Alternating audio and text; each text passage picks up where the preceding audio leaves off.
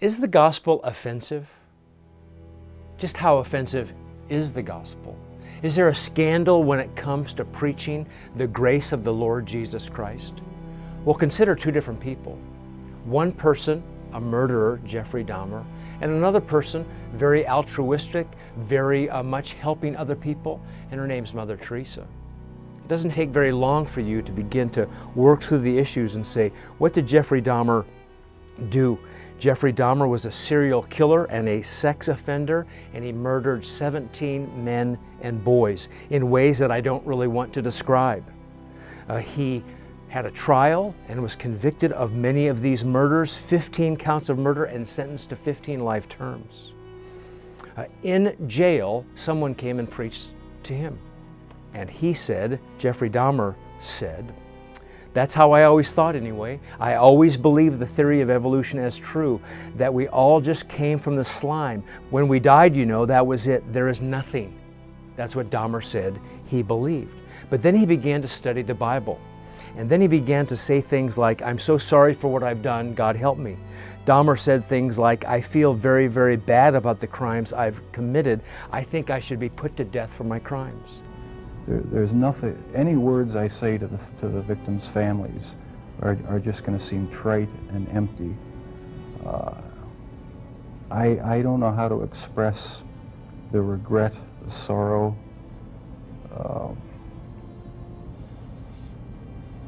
that I feel for what I've done for their sons. Dahmer even said, I don't know if you've heard, but last Sunday I was attacked while in chapel. Some guy tried to cut my throat with a razor but didn't succeed. The razor broke and my neck was only slightly scratched. Dahmer said, I believe that it was only the protective grace of our great Lord and Savior Jesus Christ that saved me from serious injury or death. Dahmer was later attacked and did die in prison. And then you think about someone like Mother Teresa. I mean, her list of accomplishments cannot be given very quickly because there are so many things she's done for other people.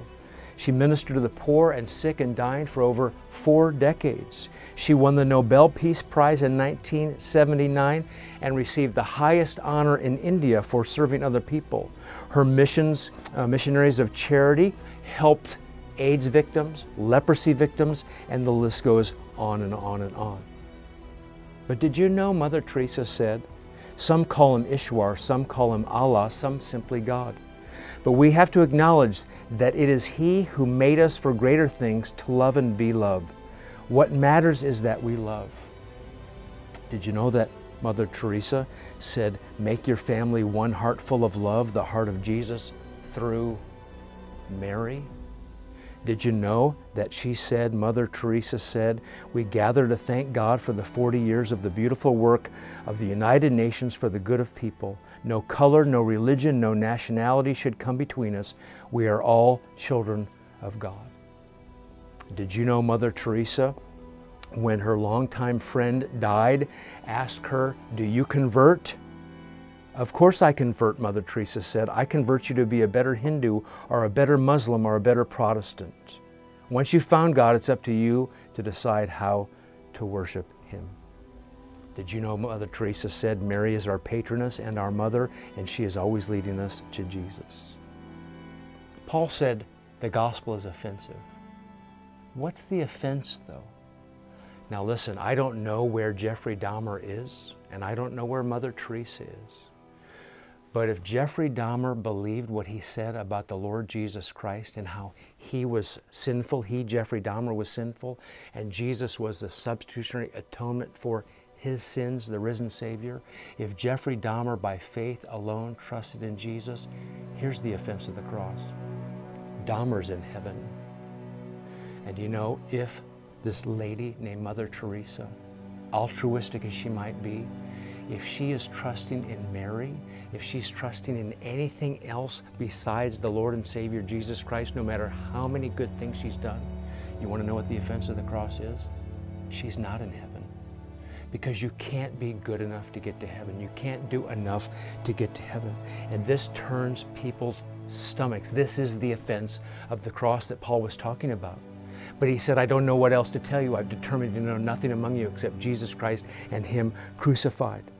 Did you know, they said of Jeffrey Dahmer, it is the sickest part of the Christian belief that their God will forgive and not send to hell a monster like Dahmer, but will burn my loving, kind, harmless, sweet grandmother eternally because she was an agnostic.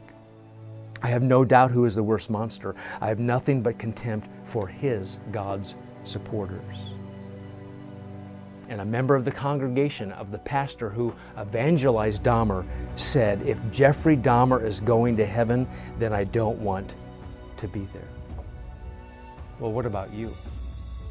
You might be offended by thinking, Dahmer, Mother Teresa, but you, the sinner, need to be reconciled to God. There's a bigger offense, and that offense is every one of your sins. Stiff arm in the face of God. How many times do you have to spit in God's face before He would damn you? And He offers free forgiveness, full forgiveness based on the person and work of Christ Jesus. God demonstrates His own love towards us that while we were yet sinners, Christ died for us. God dies for the ungodly. And so whether you think of unrighteousness, Jeffrey Dahmer, or self-righteousness, Mother Teresa, Jesus Christ's righteousness can cover both, and the only way you can receive it is through faith and faith alone.